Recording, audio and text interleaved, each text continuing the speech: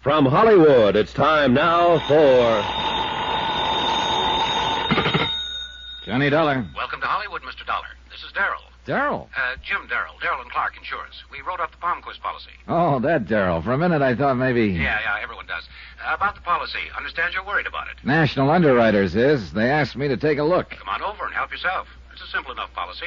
$100,000 coverage on both Dr. Carl Palmquist and his wife. It's that double indemnity clause I'm interested in. Becomes effective the end of this week, doesn't it? That's right. Why? What's wrong? An anonymous letter sent to underwriters. Kind of hints that somebody's going to try to collect.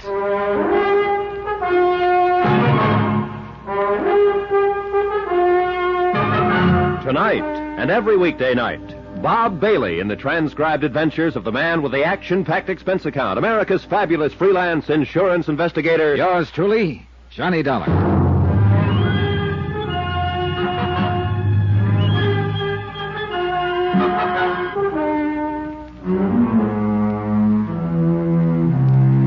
From Special Investigator Johnny Dollar to National Underwriters Association, 1180 River Road, Hartford, Connecticut. The following is an accounting of expenditures during my investigation of the long shot matter. Expense account item 1, $174.90, airfare and incidentals to Hollywood, California. A good night's sleep at the Beverly Hilton Hotel, and in the morning sunshine, Hartford's slush was only a clammy memory. Nobody walks in California, so when in Rome, item 2, $2 even, cab fare to Darrell and Clark Insurance Brokers, Beverly Hills. Where else? Come on in, Dollar. Won't be a minute. Grab a chair. One look at the furnishings, and you knew a lot of insurance was sold here. It takes a flock of premiums to pay for the really good modern, the long, clean, functional stuff. Impressive. Jim Darrell was even more so, and I'd have bet that 90% of his policyholders were women.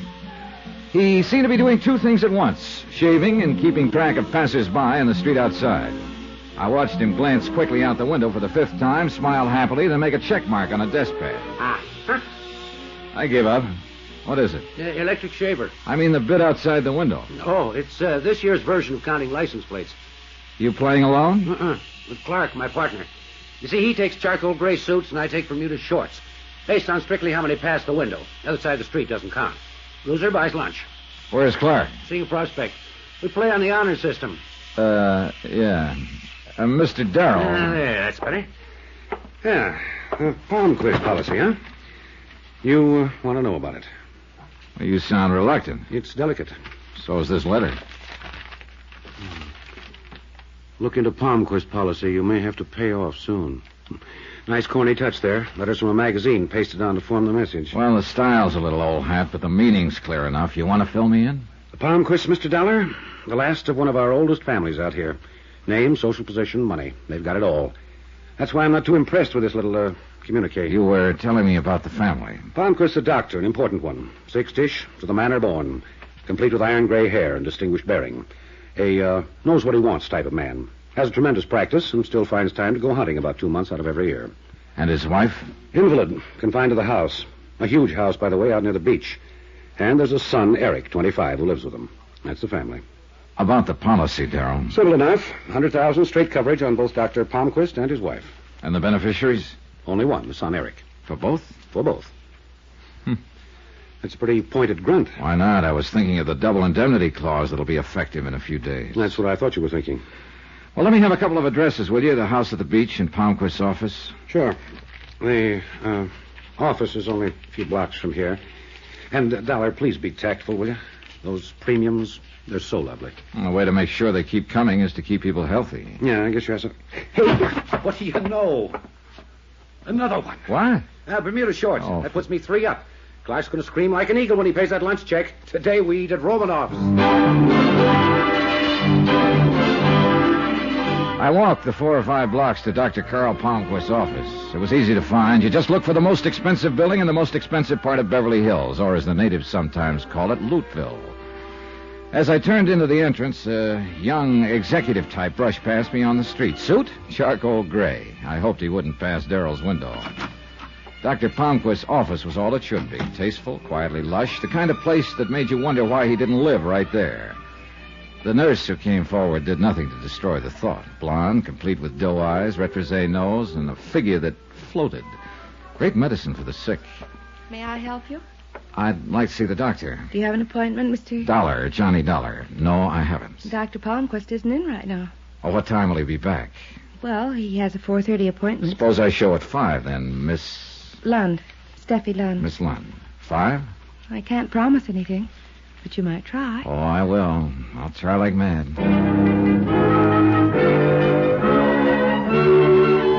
Expense account item 3, $38 even. Deposit and first day's rental on a drive-it-yourself car. And driving it out along Sunset Boulevard was delightful. I had no trouble at all getting into the California spirit. I pretended that I was a movie producer going home to his starlet wife. I found the Palmquist house on a quiet dead-end street high on the Palisades overlooking the Pacific. Darrell was right. It was huge, a single-story farmhouse that seemed to ramble endlessly.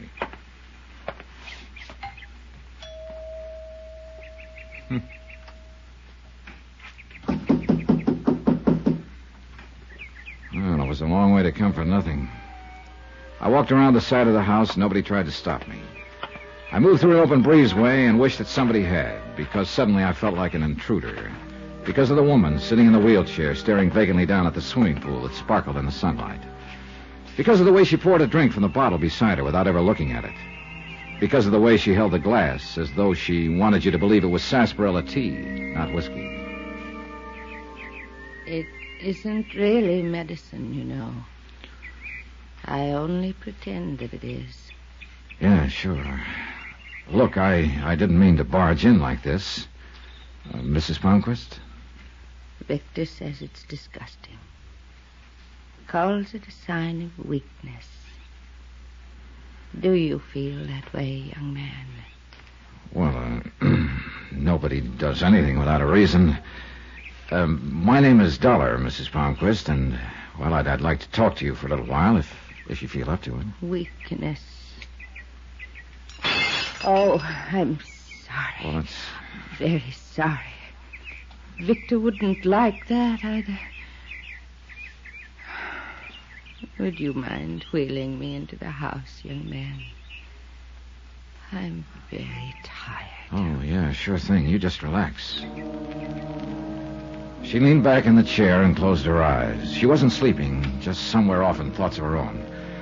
I pushed the chair toward the house as gently as I could. It wasn't until we almost reached it that I realized we had an audience, a good-looking kid in his mid-20s watching us from a bedroom window. A kid who didn't want to be seen. The way he jumped back from the window told me that.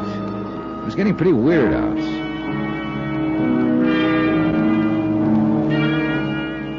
Inside the house, I wheeled Mrs. Palmquist into a large living room. Gently, patiently, I tried to get her to answer a few questions, but I got nowhere. She wasn't rude, just secretive, smiling, and very far away. I was wondering how to get out gracefully when... I'm so very sorry. I'm afraid I haven't been very attentive, have I, Mr. Dollar? Suddenly, just as clear and lucid as that, I looked around to see what had made this almost magical change, and he was standing just inside the room, the kid I'd seen watching from the window. Eric, come here, dear. This is my son, Eric. I'm afraid I've forgotten where you told me you were from, Mr. Dollar. My mother's been ill, Mr. Dollar. She's not supposed to be disturbed. Oh, now, Eric. Oh, I am sorry. I was just leaving. Good. I'll show you the way out. Oh? Maybe that would be best. You'll come back again, Mr. Dollar, when I'm feeling better. Yeah, sure, of course. Please make it soon. I don't seem to keep very good track of time. Another sign of weakness, I suppose. Well, When you show Mr. Dollar out, please come back, Paul. Oh, yes, Mother. You're a good son, Paul. This way, Mr. Dollar.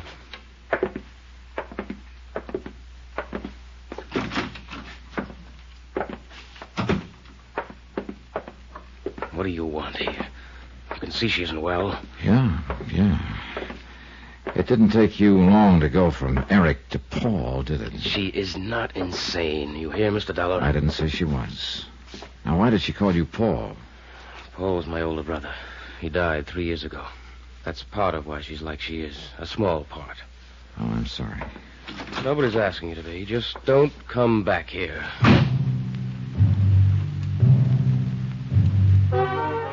I had plenty of time to kill before 5 o'clock, and a lot of things would have been pleasant. Sopping up the Malibu sun, watching the kids on the beach, you name it.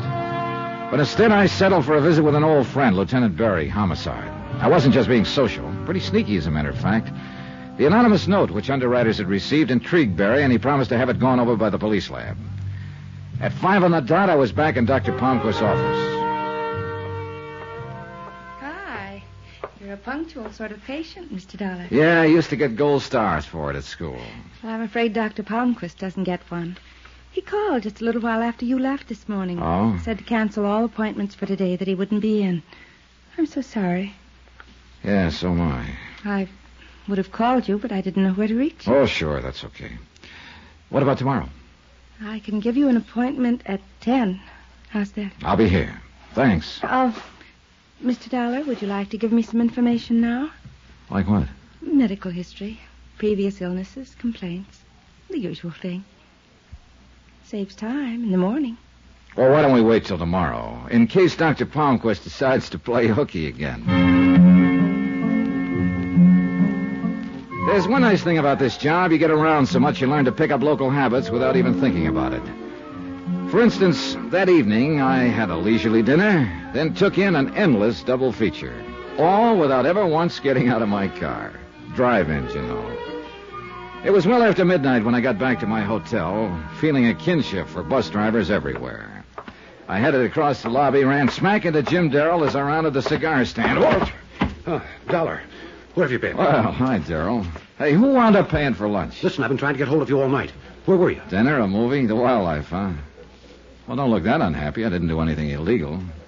Somebody did. What? Hey, what is it, Darrell? What are you talking about? Mrs. Palmquist. Dead. Shot to death a couple of hours ago.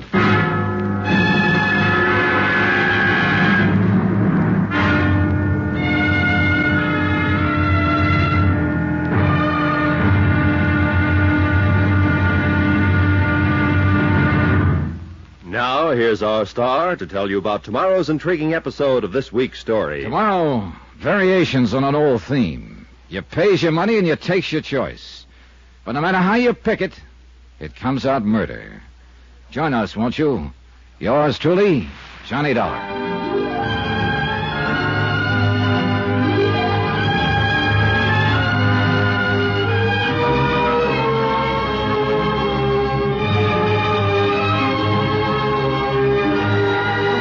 Yours truly, Johnny Dollar, starring Bob Bailey, is transcribed in Hollywood. Written by Tony Barrett. It is produced and directed by Jack Johnstone. Be sure to join us tomorrow night, same time and station, for the next exciting episode of Yours truly, Johnny Dollar. Roy Rowan speaking.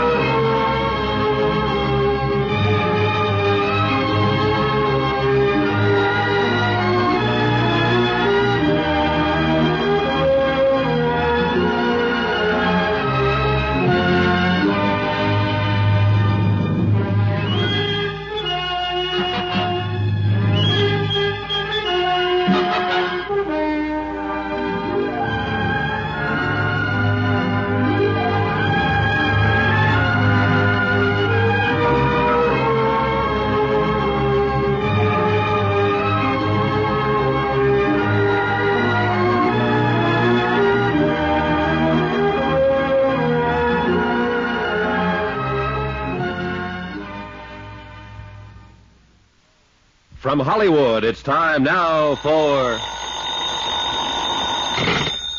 Johnny Dollar. Johnny, Lieutenant Barry, homicide. Got messages from you 3 inches thick. Yeah, been trying to get hold of you all morning. Well, it hasn't exactly been a social tea around here, you know. What with the murder of Dr. Dr. Palmquist's wife. Can I come down there to headquarters? Come ahead, and if you're a good boy, I'll introduce you to the man who did the killing. What? Of course, he denies it completely. Who wouldn't? But will you hear his story? It's a wild one. Hold it. You're way ahead of me. You're saying you've got the killer there? That's what I'm saying. Well, who is he? You wouldn't know him. Nobody seems to. Make a little sense, will you, Lieutenant? Look, you coming down or not? Right now.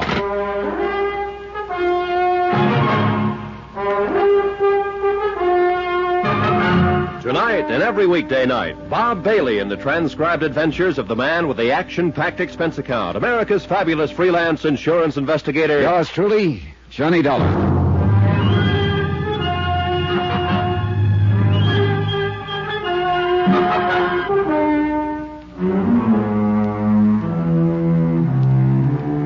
From Special Investigator Johnny Dollar, location Los Angeles, California, to National Underwriters Association, Hartford, Connecticut. Assignment, the long shot matter.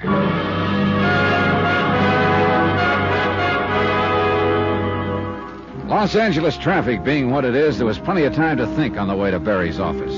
But think about what? An unsigned warning that someone was going to collect on a $100,000 policy? A frail, defeated woman who wasn't going to have to worry about weakness anymore. There was an awful lot to find out before this whole thing could begin to make sense. That was pretty obvious. The man I was going to see was anything but obvious. Big and round, he was like a fat Cupid doll with a gun. You always had the feeling his round little eyes were dreaming past you, seeing an island where there was no jail cells. A lot of cons had made that mistake, found out too late that Barry was as sharp as any homicide cop alive. Life is like that, Johnny? Yesterday your visit was social, today it's business. Yeah, just one dead woman can make a lot of difference. Sit down. Like I said, I'm way behind you. How did it happen? When? Sit down. I can't talk when you're standing. Okay. Santa Monica substation got the call about 9 last night from Dr. Palmquist. He was real excited, said he was holding a rifle on a prowler who'd come in and shot and killed his wife. So we got out there fast. Wait a minute. Did the doctor know? Let me tell it my way, huh? Okay. We found Mrs. Palmquist dead on the living room floor, and the doctor's still holding this guy at rifle point. 38 Colt lay in a corner with nobody paying much attention to it. Ballistic says it's the murder weapon, all right. What's the doctor's story? Says he was out on a house call, got home a couple of minutes before 9. On the way to the front door, he glanced through the living room window, saw this prowler holding a gun on Mrs. Palmquist. The doctor got into the house quietly and was sneaking up from behind when the prowler heard him and got rattled. The prowler fired and killed the woman just as the doc brought a paperweight down on his head. Nice, huh? A little out of left field. Funny, I always thought prowlers and gunmen are two different things. Nothing says it can't happen, and the evidence says it did. Well, what does that mean? That this is one prowler who's sewn up tight, because everything checks out. The 38 is his prints are on it. Lab found the lock he forced to get in. What else you want, a moving picture? Well, don't get mad. I'm just asking. Now, that house call the doctor was out on. I'm a stranger in town, but isn't that kind of a late hour to see a patient, unless it's a real emergency? Not when they look like this one. Oh? I checked with her this morning. She could make me go to medical school right now, even at this age. Nice, huh? Put it this way. Her first name ought to be Marilyn. Well, that's pretty clear. Who is she? A Mrs. Laura Considine. 35, widow, money, and everyone should look like that. She been Dr. Palmquist's patient long? 3 or 4 years, and she backs up the story of the house call completely. You sold? I want to know about the prowler. Who is he? Ex-con, drifter, 57 years old, got a record that goes way back. What kind of record? I was afraid you'd ask, because that's the fly in the ointment.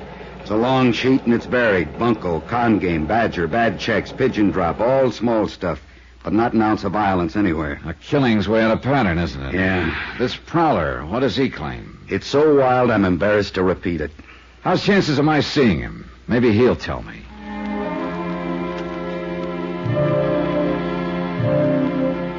Barry took me upstairs to what they call the hotshot section. A very exclusive floor, this one, because the cells hold only prisoners suspected of the big rap, murder. And you know something? I never had a place like this, but what an old fallacy comes bouncing back into my mind. That bit about being able to tell a man's character by looking at him. What does a murderer look like? Go ahead, put yourself out on that limb, but don't drag me out there with you. Because the man sitting quietly in cell 8A looked about as hard and dangerous as a Victorian antimacassar. Lonnie Miller, prowler and murder suspect. Lonnie Miller, gray-haired, tall and slim, a man with good straight bearing even while he sat. Yet with a delicacy about him. Or maybe it was just the natural good manners of the born con man. I didn't know. Yell when you want out, Johnny. Yeah. I'm not going to change the story. I'll tell it again, but it'll be the same. Is that what you want, officer? I'm not the police, Miller. My name is Dollar. I'm an insurance investigator. It's a little late for me to buy insurance, isn't it? Miller, you don't have to talk to me if you don't want to, but you'd be helping yourself if you told me the truth. They didn't believe me, not one word. Why would you? Our jobs are different. My interest is in the insurance angle. Did you kill Mrs. Palmquist? I'm nearly 60, mister, and I've done everything in the book, almost everything. But I never killed. Never. I can't make them see that. Yeah, I know. Told them 100 times, word for word, step by step. They just sit and look at me. Well, what do I have to do to make them believe I didn't do it? From what I hear, they've got an awful lot of evidence that says you did. You too, huh? Go away, mister. You may be a little different kind of cop, but you're talking like all the others. You're thinking like them. Let me alone. You haven't got much chance, Miller, if that's your only answer to evidence. Evidence. I know all about that stuff. You can buy it and sell it, manufacture it, make it stand up and do tricks. The cops... Miller, you're talking through your hat. You've been the route. Do you know one case where the police ever manufactured evidence? And I don't mean con talk. I mean one you actually know of. Oh, what's the difference? Look, why don't you tell me about it? Think you could listen without sneering? Nobody else can. Try me, huh? Now, how did you get into this? I just finished doing time in San Diego. Been hitchhiking my way up from there. 4 nights ago, a truck let me off on the Pacific Coast Highway, about 15 miles south of L.A. A few minutes later, a man in a big cab gave me a lift. Nice enough fella. A little nosy about where I was from, where I was going, things like that. But nice. Yeah, go on. After about 5 minutes, he decided we needed coffee. So we stopped at a little tacos joint. 10 minutes later, we were back on the road. After about 2 miles, he said it felt like we had a flat, so we stopped. It was a flat, all right, left rear. So? Well, he had given me the lift. The least I could do was to change his tire, so I did it. He was real friendly the rest of the way. Told me to stick around town and he'd see I got a job. He gave me a 20. Told me where to get a room, said to wait for him to phone. He said his name was Carter. You do what he said? Last night he called me. Said to be at his house at 9 sharp to meet a man who had a job for me, an address in the Palisades. Well, go on. The house was dark when I got there, so I rang the bell. Someone opened the door. I took 1 step inside and got hit on the head. Next thing I know, I'm coming to on the living room floor. There's a dead woman a few feet away, and my friend Carter is holding a rifle at my head, threatening to blow it off if I move. Only when the cops got there, they didn't call him Carter, but Dr. Palmquist. Palmquist? Miller, do you realize what you're saying? I know. And every word of it's the truth. Now tell me this, mister. How do I get anyone to believe it?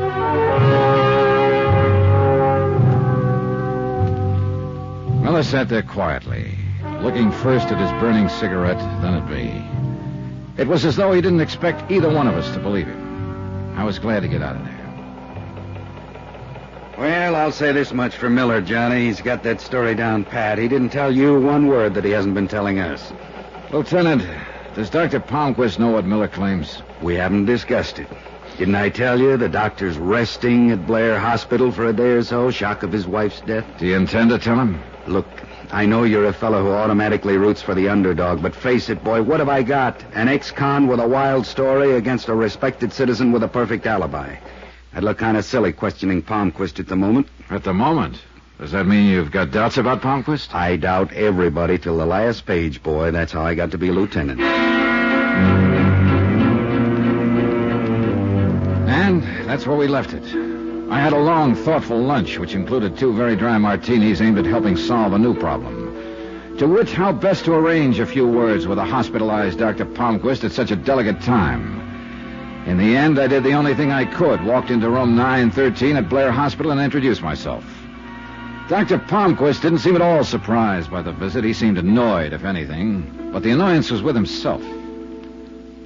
I'm not a very good advertisement for my own profession at the moment, am I, Mr. Dollar? I'm sorry to intrude, Doctor. I probably could have picked a better time for a visit. You've been doing your best. What? Which do you prefer, Mr. Dollar, my office or my home? Would you like the names of a few friends? Perhaps they can tell you whatever it is you're trying to find out about me. It's my job, Doctor. And just what is your job, Mr. Dollar? Insurance investigator. For the company that holds the policy on Mrs. Palmquist and yourself. I see. Then you can stop running around now, can't you? You can simply go to the police and they'll tell you anything you want to know. Doctor, may I... Mr. Dollar, I don't usually prescribe without a thorough examination, but... Please do. Very well. I don't think California is your cup of tea. I suggest another climate entirely.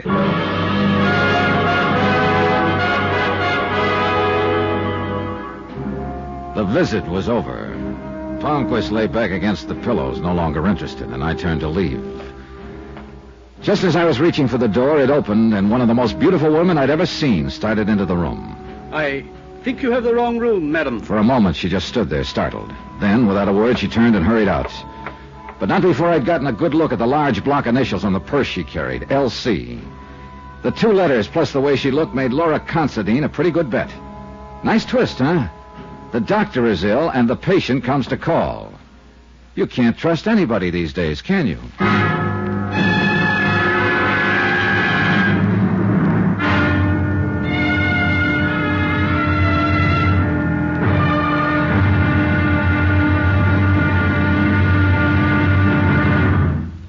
Now, here's our star to tell you about tomorrow's intriguing episode of this week's story. Tomorrow, beauty may be skin deep, but fear goes a lot further down than that. Sometimes as far as death. Join us, won't you? Yours truly, Johnny Dollar.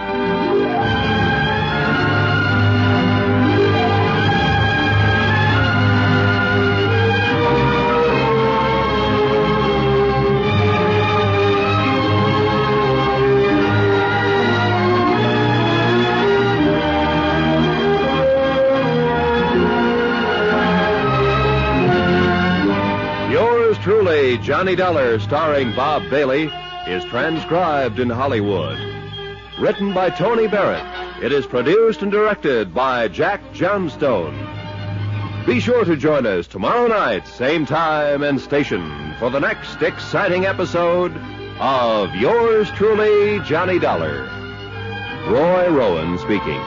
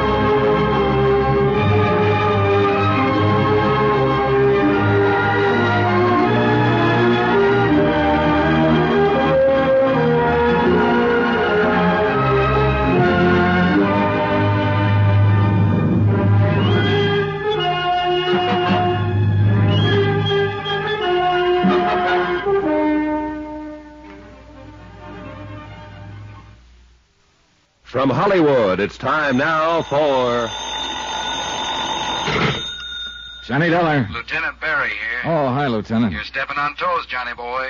Who's now? Dr. Victor Palmquist. Here you had a chat with him. Just how do you chat with a clam? Whatever it was, he was very unhappy about it. He called you? Yeah, very snide, too. Said if we had any more questions, to leave him alone and call his lawyers, and to keep unauthorized people away from him. Meaning me? Meaning you. Well, what's he worried about? You've already got his wife's killer in jail, haven't you? Everybody buys it but you, Johnny. You said it before. I'm a hard sale. Meet me for lunch. I'll try to sell you.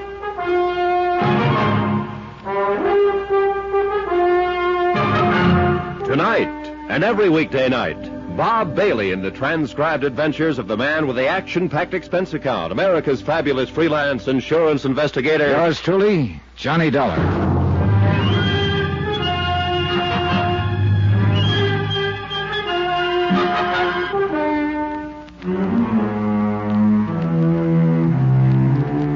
From Special Investigator Johnny Dollar, location Los Angeles, California, to National Underwriters Association, 1180 River Road, Hartford, Connecticut.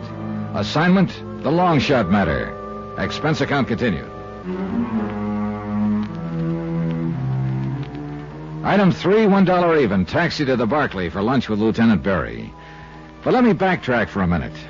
Coming down in the hotel elevator, I kept thinking over what the lieutenant had said, and I disagreed completely.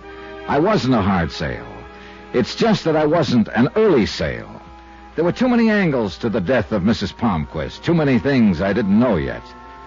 I got proof of that the minute I stepped outside the hotel. The white-cab sedan parked directly across the street contained a real interesting combination of people.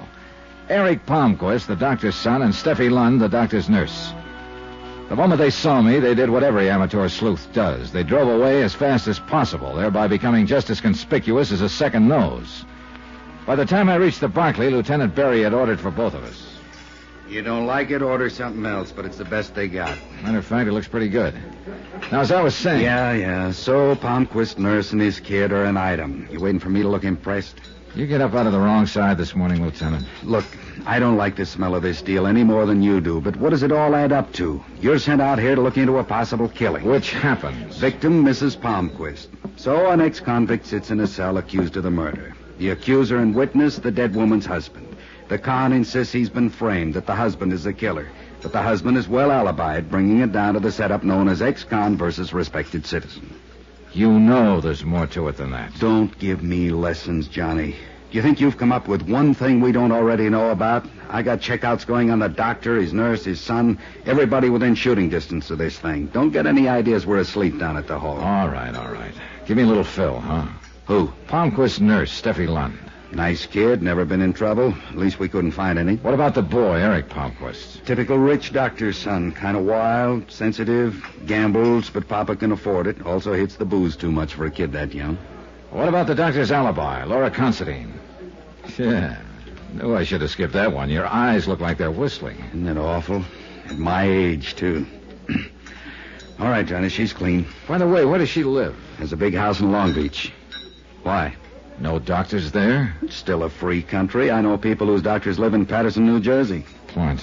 Oh, almost forgot. I got the lab report on that anonymous note that started this thing. Anything? Untraceable. No prints, cheap paper that can be bought anywhere.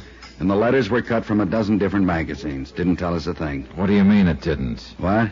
It told us someone was going to try to collect on a policy.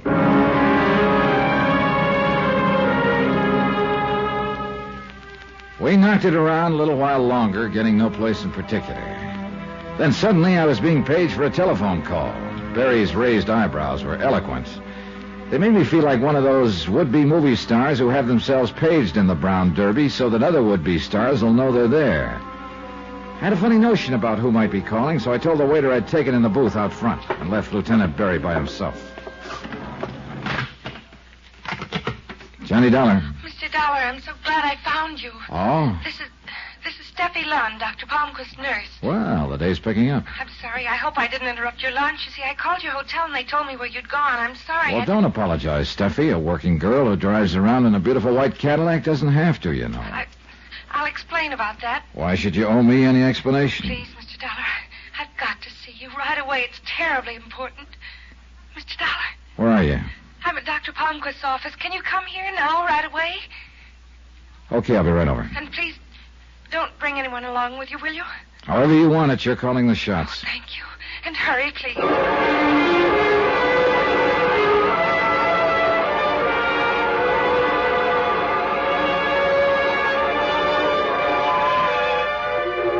Expense account item 4, citation for speeding, $25. The carbon copy reads 63 miles per hour in a 35 zone. You ever tried to talk an LA-type cop out of a ticket? It's ridiculous. He's always a big, good-looking guy who listens seriously while you alibi, but never stops writing. Then he smiles, calls you sir, and hands you the ticket. I couldn't beef about it, though. 2 reasons. 1, I deserved it. And 2, if I hadn't been stopped, I'd never have realized I was being tailed. Because the tail knew what he was doing. A heavy-set, thuggy-looking fellow in a black 51 sedan. He circled the block twice while I was getting the ticket. Was right back on me as I started out again. He was still there as I pulled up in front of Dr. Palmquist's office. But he was smart enough to ride on by without even looking at me. I waited to see if he'd come around the block again. He didn't.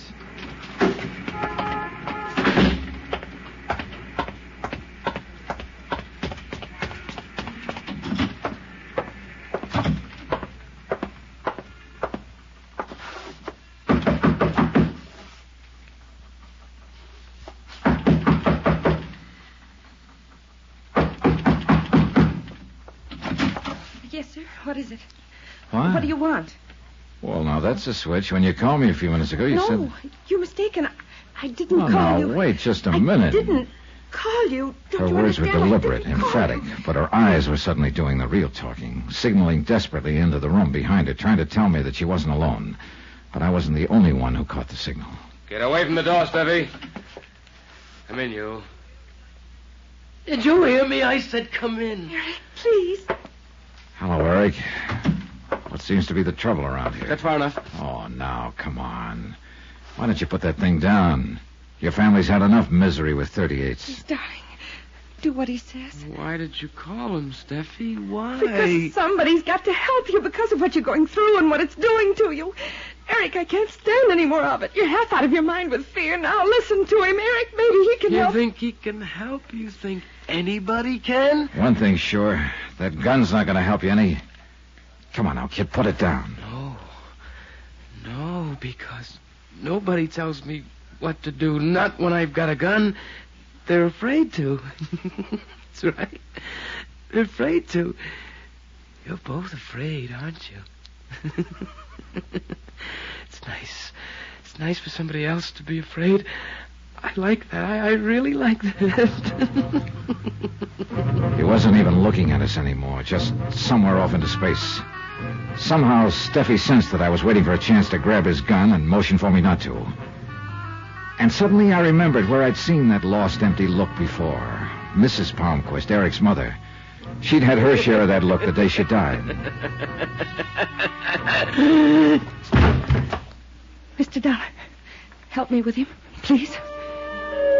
I picked him up, put him on the couch. He had that terrible whiteness that a deep faint brings, and Steffi didn't waste any time. She loosened his collar, shoved his head forward.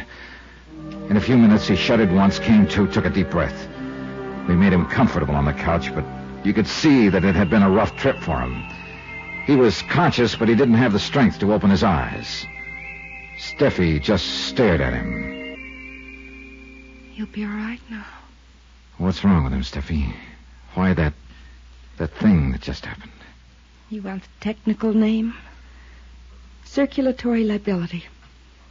Sound impressive? Talk layman, huh? A form of extreme hypertension. Nerves. Enough to make him faint like that from anger, from fear. It's a lovely thing for a man to go through, isn't it? Well, that calls for a different kind of medicine, doesn't it? Analysis with a psychiatrist. He's in it now. Only with Eric, it's going to take a long time. Maybe a very long time. But a kid like that, how? Why? Fear. Overpowering, petrifying fear. Of what? His father. Of Dr. Palmquist? Yes. The nice Dr. Palmquist. The gentle, quiet healer. My employer. My father-in-law. You and Eric are married? Tijuana 6 weeks ago. Eric is 25 years old, Mr. Dollar, and he's so afraid of his father we're still keeping the marriage a secret. Why, Steffi? Why is he so afraid of Palmquist? His analyst hasn't been able to get through to that. You expect me to? Well, somebody better. Why did you say that? Because he waved that gun around very convincingly for a scared kid. He never would have fired. Don't you understand? He's so frightened he couldn't have made himself do it. I hope you're right.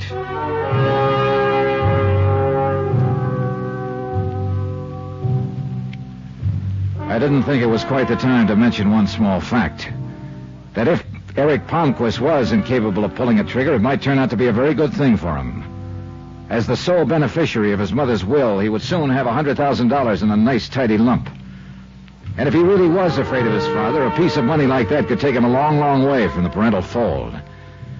In fact, no matter which way you turned, you couldn't get away from the logic that Eric Palmquist might be regarded by some parties as a first-class suspect in the death of his mother.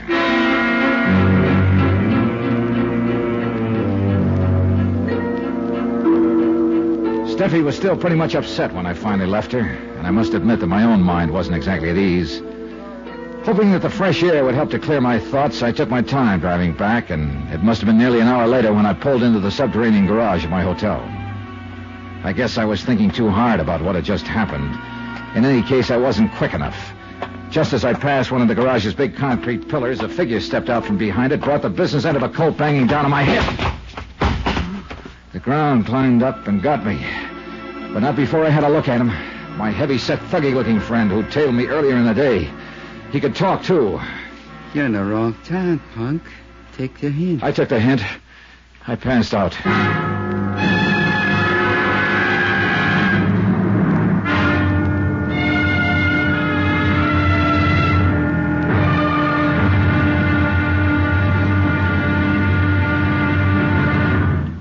Now, here's our star to tell you about tomorrow's intriguing episode of this week's story. Tomorrow, a study in reactions. 3 of them.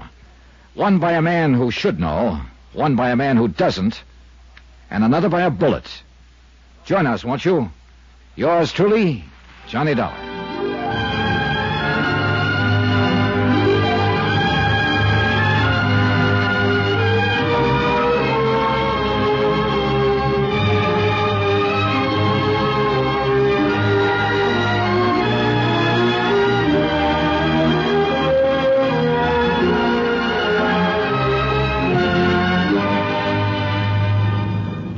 Truly, Johnny Dollar, starring Bob Bailey, is transcribed in Hollywood. Written by Tony Barrett, it is produced and directed by Jack Johnstone. Be sure to join us tomorrow night, same time and station, for the next exciting episode of Yours Truly, Johnny Dollar.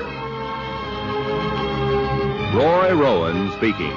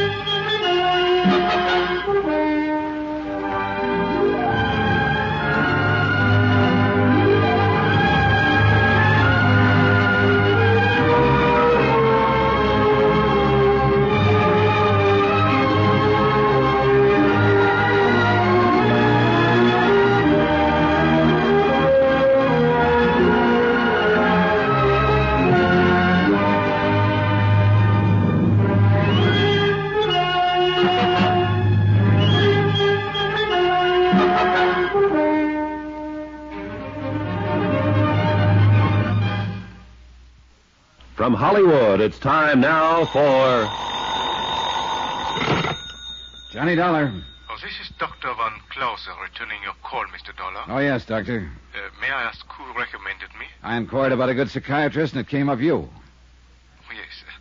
Well, the first step is usually an office appointment for a preliminary chat. That's what I had in mind.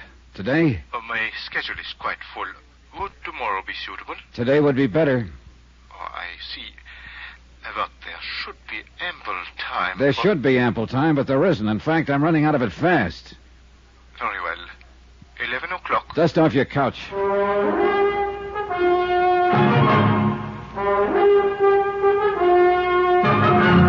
Tonight and every weekday night, Bob Bailey in the transcribed adventures of the man with the action-packed expense account, America's fabulous freelance insurance investigator. Yours truly, Johnny Dollar.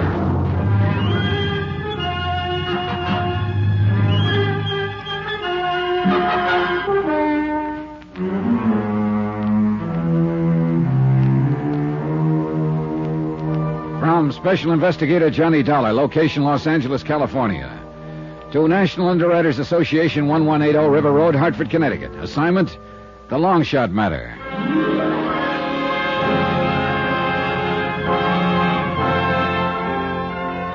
Johnny Dollar, hypochondriac, complete with assorted medical advisors. I needed one of them before I even got down to the lobby of my hotel. It was the house medic, that's item 5, $5, who'd patched me up yesterday after a thug had worked me over in the hotel garage. Now came checkup time, and the doctor was a fusser, and he disapproved of me. Hold still now, hold still. Yeah, but that's my head you're digging into. I wouldn't have to if somebody else hadn't split it open. There. Hey. Well, looks a little better. Yeah, well, don't sound so enthusiastic. Walking into a wall. It's the best I could think of at the moment. Likely story. Hold still now. I want to redress that wound on the other side. Hold still. Temper. Funny, he was working on the outside of my head, but it was the inside that ached most. There were reasons, lots of them. Like the murder of a sick old woman the same day I'd arrived, and the anonymous note that had warned of it. Like the victim's husband and an ex-convict accusing each other of committing the crime. It was a rough one, real rough, because the picture kept changing from minute to minute, and my company was on the hook for $100,000. At 11 o'clock, I sat across the desk from Dr. Hans van Clauser, psychiatrist in his Beverly Hills office. He was small, spectacled, and charmingly Viennese. More important, he was the analyst who was treating Eric Palmquist, the murdered woman's son. Now, Mr. Dollar. Afraid I owe you an apology, Doctor. I deceived you a little bit. I'm not exactly here as a patient. Everyone finds it difficult to begin, Mr. Dollar. Suppose we hear some of the medical history first. I tell you, we're off on the wrong foot, Doctor, and it's my fault. Here, take a look at these, my credentials. I see, then you're hardly here as a patient. About a patient, let's say. My dear Mr. Dollar, I think you know very well that I can reveal nothing which is told to me in this room. I know that. Then the purpose of this visit? I just want answers from a competent authority about a certain illness. I won't bring personalities into it. It's important, Doctor. And the particular illness? Something called circulatory lability. You know that it's a form of extremely provoked hypertension? Yeah, that much I do. Hypertension is the result of anxieties. The anxieties may be real or fancied, but the hypertension is very genuine indeed, and very dangerous. Dangerous to the extent that a man could turn to violence, maybe kill? If sufficiently aroused, yes, it has happened. I see. Thank you. Thank you very much. Item 7, 10 cents, recklessly squandered on a phone call to my hotel to check for messages. There was one. Lieutenant Berry of the L.A. Police Department would like to see me at my convenience. Would I? I would. You get practically nowhere ignoring police lieutenants. He stared at the bandage on my head and my assorted cuts and bruises, and his opening line was quite inspired. Oh, what happened to you? Somebody was pretty fast with a gun barrel last night. Where'd it happen? Garage under my hotel.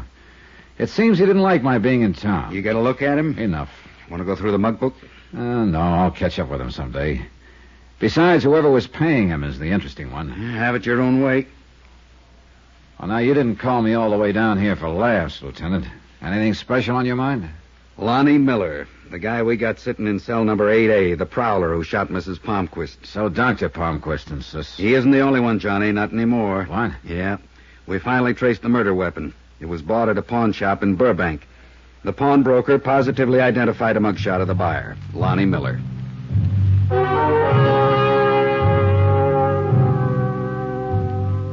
Police identification evidence is a pretty tough thing to ignore. But I was still what the lieutenant called a hard sale. It wasn't stubbornness, simply the fact that I'm very large for motivation. It can be as wild, as woolly as they come, but it's got to be there somewhere. And somehow, with so many good ones around, the worn, faded man in cell 8A didn't rate in that company. I asked the lieutenant for a couple of minutes with Lonnie Miller. He shook his head as though he felt sorry for me, but okayed the visit anyway.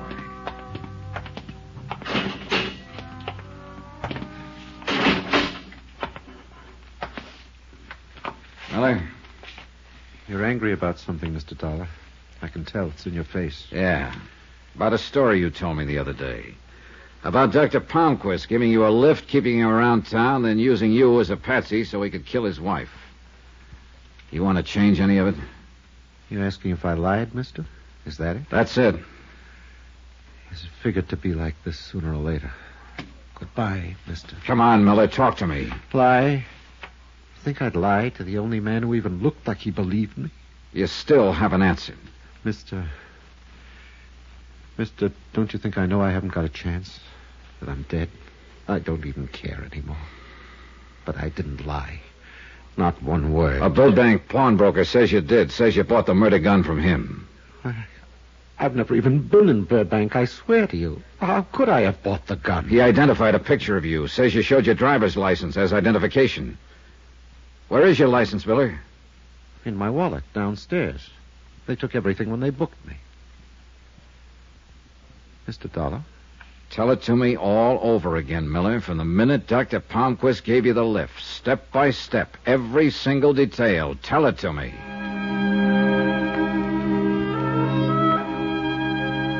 He began slowly, haltingly.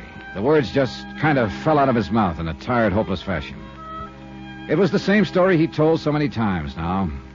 I had reason for making him go through it. Some small, hazy idea that was tugging at the back of my brain, jagged, undeveloped, but an idea. When I left the cell, I had Miller's permission to look in his wallet. The police custodian showed it to me 5 minutes after that. The license wasn't there. Expense account item 8, 10 cents, an L.A. newspaper, 3 days old. One which played up the Palmquist killing big, contained pictures of both Dr. Palmquist, grieving husband, and Lonnie Miller, suspected killer. Purpose? To be used in backtracking. The drive down to Long Beach could have been pleasant. Sun, ocean, a relaxing type day, but not for me. Not with what was going on inside my head. Even the soft breeze coming in off the Pacific couldn't sweep the pieces together for me. Sure, for a few seconds, everything would make sense. Then, a moment later, some small fact would make the whole theory collapse. I knew one thing, though. If this whole deal was a frame, it was a great one, a work of art, something to be admired, provided your name was neither Lonnie Miller or National Underwriters. About 6 miles this side of Long Beach, I found what I was looking for, the little tacos joint where Miller claimed he and Dr. Palmquist had stopped for coffee.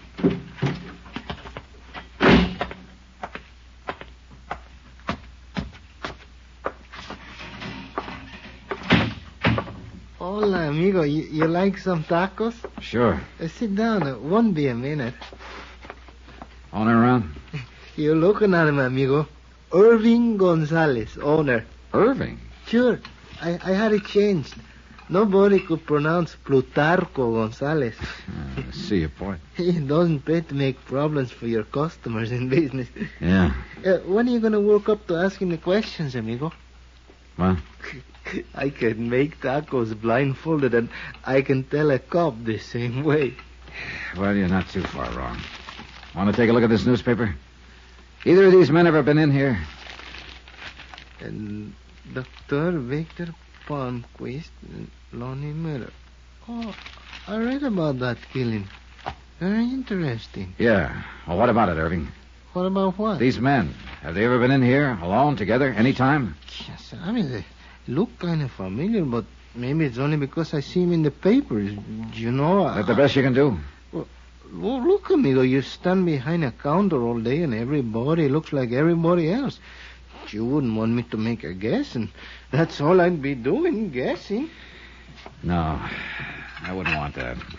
Here, nice and hot. Eat your tacos, amigo. Thanks anyway.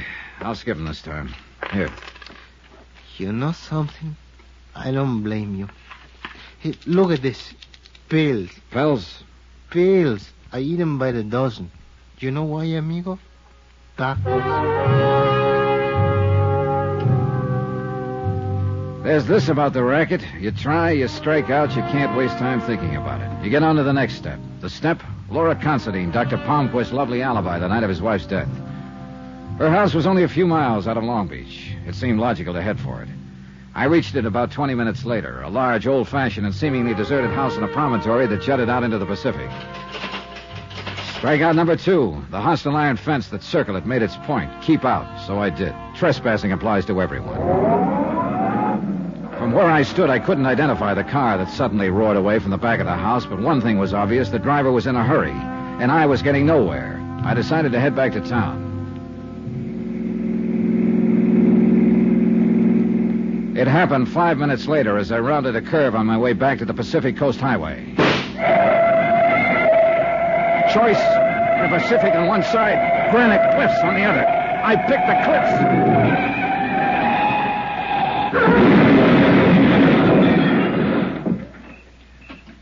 Funny what your mind does at moments like that. I remember looking at the mashed inside of the car and wondering which company carried the insurance policy. Then I thought of how good a marksman a man must be to pick off a tire from any of those cliffs. And then I remembered still another thing. Hadn't I been told about someone who was a great shot, who made it a rule to hunt 2 months out of the year no matter how busy he was? Sure. A highly respected citizen named Dr. Victor Palmquist.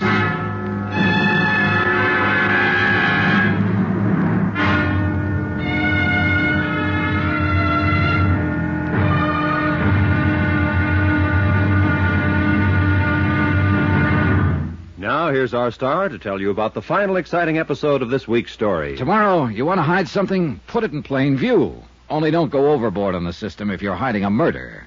Join us, won't you? Yours truly, Johnny Dollar. Yours truly, Johnny Dollar, starring Bob Bailey, is transcribed in Hollywood. Written by Tony Barrett. It is produced and directed by Jack Johnstone. Be sure to join us tomorrow night, same time and station, for the next exciting episode of Yours truly, Johnny Dollar. Roy Rowan speaking.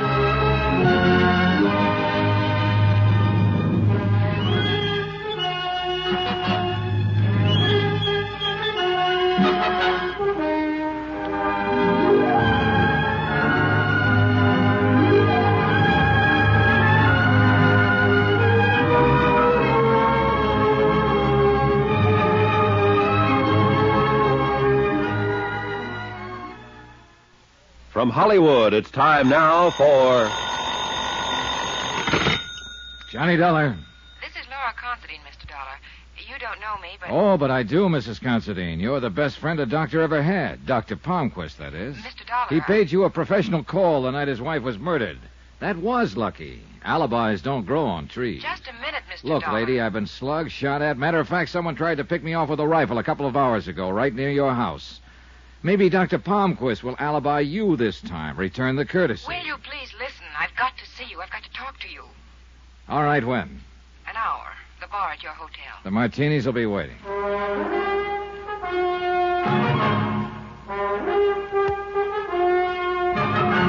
Tonight and every weekday night, Bob Bailey in the transcribed adventures of the man with the action-packed expense account, America's fabulous freelance insurance investigator. Yours truly, Johnny Dollar.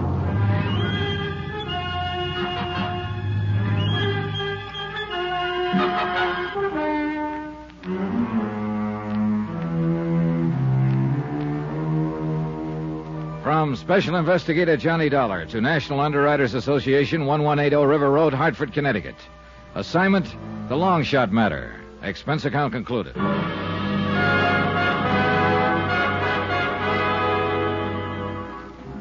There was still a lot of questions, like where I was getting, trying to find out who really had killed Mrs. Palmquist. Like, was it all a smoothly planned frame on the part of her doctor husband? Or had it been a prowler killing by another man now in jail? Or had the dead woman's son, Eric, a complex we didn't know about? Mrs. Considine was 5 minutes late, but I hoped she could answer some of them. Mr. Dollar? Oh, come now, Mrs. Considine, that reading. It implied we haven't met before, and you know that we have. Well, I don't remember. The day you visited Dr. Palmquist in the hospital and pretended you had the wrong room. Sit down. Oh, there was a reason for that. Sure, there's one for everything. Is there? You think Victor Palmquist had something to do with his wife's death? Well, you're wrong. Completely wrong. Correction. You don't know what I'm thinking, and being wrong is anybody's privilege. You don't know about Victor, Mr. Dollar. What his life's been like, what he had to put up with. Why don't you tell me, Mrs. Considine? That wife of his. A millstone around his neck. A woman in love with a bottle. Go on. And that son of his, that Eric. Insane. Completely insane. He hates his father. He always has. He gains a fortune by that woman's death. But do you suspect him? No, of course not. You badger a man like Victor Palmquist. Now, does that make sense? You're building a big thing on the fact that a lot of people hate Victor Palmquist, but you're overlooking something. Mr. Dollar. Where there's that much hate, there's always a good reason. I went to the hotel garage, rented a car, and pointed it toward Burbank. There was a man in a pawn shop there I wanted to see. The man who had identified Lonnie Miller as the buyer of the gun that had killed Mrs. Victor Palmquist. He turned out to be a mild, friendly little guy with thick glasses and a desire to please. He barely glanced at my identification, pushed it back over the counter to me, and smiled. What do you want to know? Everything you can remember about the man who bought the gun, Mr. Lerner. What's to remember? A kind of skinny, gray-haired fella come in, said he wanted to buy a gun. I showed him one. He bought. He showed you a driver's license for identification, didn't he? I copied the information right here in the book. Right here. Lonnie Miller, 173, Fuller, San Diego, height 6 feet, weight 152, color white hair. Here, look yourself. Yeah. Look at this paper, Mr. Lerner. One of these, the fella? Let me see. Lerner adjusted his glasses and leaned forward to peer at the newspaper I'd put on the counter. It was the way I was leaning on the paper that really started the whole thing. The two pictures were side by side, Dr. Palmquist in a business suit and Lonnie Miller in a cap, leather jacket, and work pants. My arm was covering everything but the faces. Lerner moved my arm before pointing out Miller as the buyer of the gun. Then he nodded emphatically. Sure. That's the fellow who bought the gun, that Miller. You had to move my arm before you'd say so, Mr. Lerner. You were covering up half the picture. What am I, a mind reader? No, but I think you might have made the most normal mistake in the world. Wait. You trying to tell me this Miller didn't come in here and buy a gun from me? That's about it. So how come a fellow who wasn't here gave me a driver's license and said he was? That's a good question, Mr. Lerner. There were two people I wanted to see now real bad. Lieutenant Berry at Homicide and Lonnie Miller, Cell 8A, City Jail. I streaked down to headquarters, and guess what? The lieutenant was out on police business. Should be back in a while. I knew Lonnie Miller wasn't out, so I settled for him. There were only 2 or 3 questions I wanted to ask him, but they were important. I spent about 15 minutes in the cell with Miller, got my answers, and they made sense now. Then I spent an hour waiting for the lieutenant. He finally showed. This time he was the hard sale, even after I discussed what I'd figured out at the pawn shop. Johnny, I'm tired. Oh, sure, me too. Now, look, Lieutenant, you know what I'm pushing is possible. Dr. Palmquist and Lonnie Miller are approximately the same size, age, coloring. Even the bone structure is fairly similar. But they don't look alike. They don't have to, because it's the impression that counted here. Johnny. That's exactly what Palmquist was counting on. Now, look, Lieutenant, you've been around. You know what people go by when they're asked to identify someone. An all-over impression. So? And you know a big factor is clothes. Particularly the type of clothes. All right. What are you going for? This. If Dr. Palmquist walked into that pawn shop wearing a cap, leather jacket, and work pants, and then, 6 days later, you show the pawnbroker a picture of Lonnie Miller, dressed in the same kind of clothes, you know whom he'll identify every time.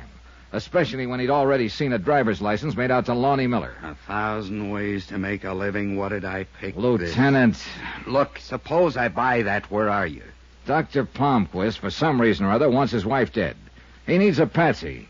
So he picks up Lonnie Miller, a hitchhiker on the Pacific Coast Highway. If you say so. At a coffee stop, the doctor remembers something he left in the car. He goes out for a minute, sticks a match or a toothpick in a tire valve, guaranteeing a flat a few miles further on. So when they stop, it's the doctor who looks at the flat, gets rid of the toothpick. Grateful for the lift, Miller changes the tire. You ever change a tire on a hot summer night? Well, sure. You took off your jacket, didn't you? How else? That's what Doc was counting on. He had a couple of minutes alone with Miller's jacket and lifted his driver's license. Then he keeps Miller in town on the promise of a job.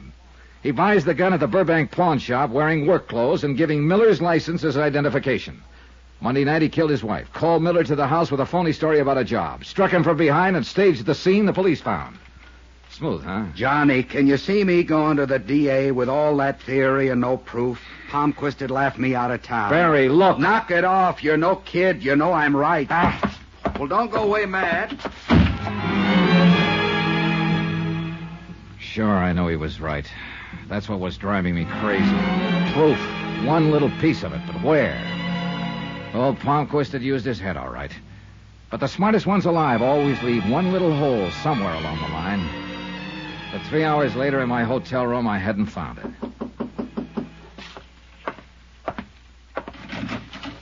Steffi, what are you doing here? Johnny, Eric's been drinking all day.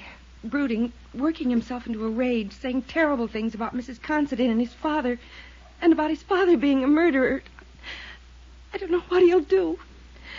Help me, Johnny, please. He give you any idea of where he was headed? He mentioned going home to get a gun, and then going to Mrs. Considine's house. Johnny, I'm afraid. All right, come on. The drive to the Palmquist house on the Palisades was a long one, but educational. Because Steffi had nothing to hide now. She was just a kid worried to death about her husband, and her bitterness toward Dr. Palmquist came rolling out. He's an easy man to hate, my father-in-law. All charm on the outside.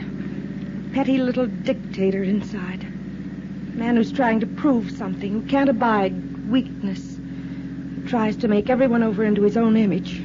A horrible man. Tell me about Eric's brother. Paul. He was the favorite. The doctor's pride and joy. They hunted together all the time. Only one day, Paul had a cold. Tried to get out of a hunting trip.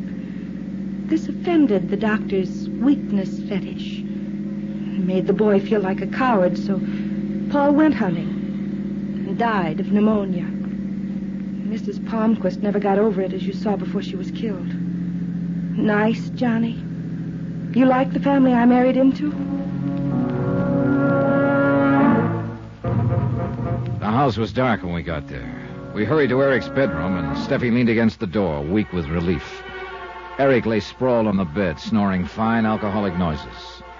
The rifle he still clutched made very clear what he'd been thinking about before the liquor had taken over. We were just getting him comfortable when we heard it. A car pulling into the garage. Palmquist. I got Steffi down the back stairs and out of the house as soon as I was sure he was inside. And then I turned back. Because suddenly I was tired of a killer walking around free while everyone else stepped softly. And the anger was good. Because it suddenly drove into my mind the one thing Palmquist might have overlooked. I let myself into the garage by the small window. Moved to the doctor's big car. You ever try to force open a car trunk with a claw hammer? Don't. A, it's rough. And B, it takes your eyes off the door leading to the kitchen. Why don't you ask me for the key, Dollar? A gun, Doctor? No instrument of healing? Oh, that's nice. And it tells me something about the trunk. That there's a spare tire in there that's flat, but doesn't have a puncture. A service station might remember a thing like that, huh, Doctor? Right, Mr. Dollar. Goodbye. He couldn't pick me off because of the car, but the car was working against me, too. You did better with a rifle yesterday, Doctor. I'll manage, Mr.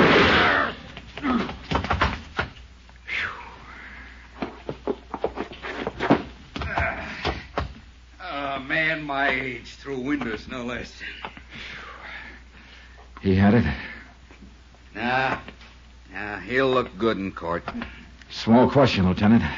Not that I'm ungrateful. Ask. Aren't you a long way from home? I didn't like the look in your eye when you stomped out. You know something, Johnny? You're easier to tail than a trolley car.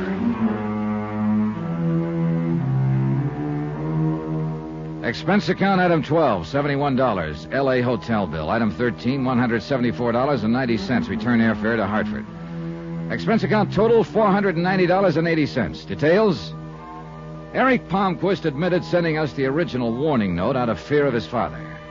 He never knew till the death of his mother that he himself was the beneficiary. Remarks about Hollywood. Let's call it the Easterner's Revenge. Quote, it's a nice place to visit, but I wouldn't want to live there. Unquote. Yours truly, Johnny Dollar.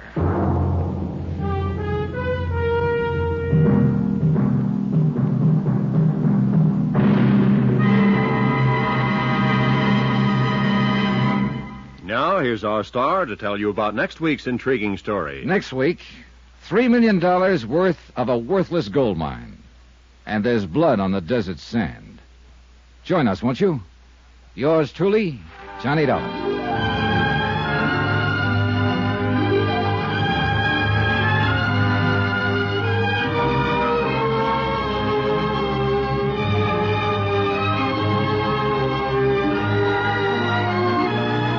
Yours truly, Johnny Dollar, starring Bob Bailey, is transcribed in Hollywood. Written by Tony Barrett, it is produced and directed by Jack Johnstone.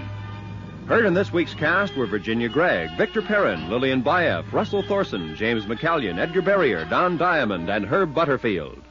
Musical supervision by Amerigo Marino and Carl Fortina. Be sure to join us on Monday night, same time and station, for another exciting story of yours truly, Johnny Dollar. Roy Rowan speaking.